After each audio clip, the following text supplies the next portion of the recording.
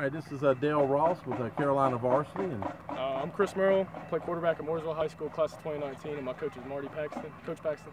Okay, so he's your position coach. Yes, sir. Okay, little thoughts on last season? We started off pretty slow. First two games, kind of just running gear. We had to get used to it. We had a new system, new coach. After that, we started rolling, and then a little disappointed in the playoffs. Didn't go as we expected. Okay, so what are you doing to help get yourself and your team better and get over those humps to go further next year? Pretty much the biggest thing is off season. We just got to get kids. Last year we had a problem with getting everybody out here in the off season. Saying it's gotten a lot better this year. We're trying to get everybody to come out. We've got to work out in the mornings. Just not. We don't want people just to show up, just to put on a jersey. Right.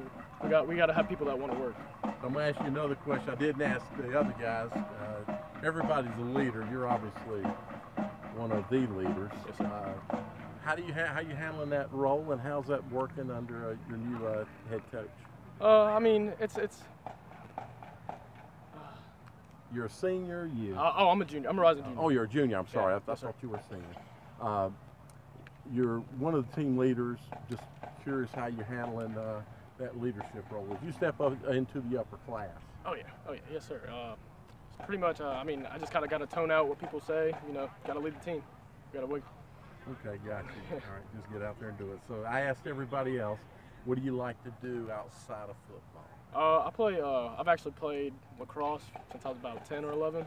So I do a lot of that too. I like hanging out, enjoying the day. I work out a little bit outside of school and outside of our workouts with football. And I mean, that's about it, pretty much.